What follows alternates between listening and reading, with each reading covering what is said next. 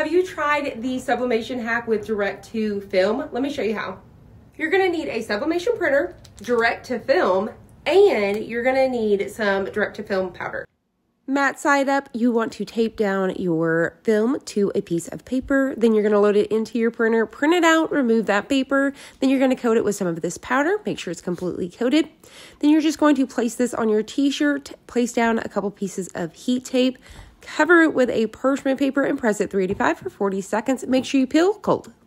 And just like that, you guys can sublimate on 100% cotton. It feels amazing and it washes so nice.